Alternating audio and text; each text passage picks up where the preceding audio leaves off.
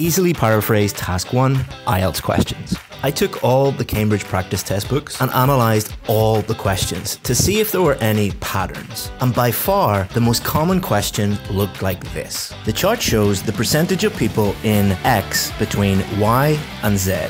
X being a country and Y and Z being dates. And we can easily paraphrase this by changing chart to data, shows to displays, the percentage of to the proportion of, people in X country to Americans or whatever country they're from, such as German, French, between this date and that date to from 2008 to 2012. And that's how to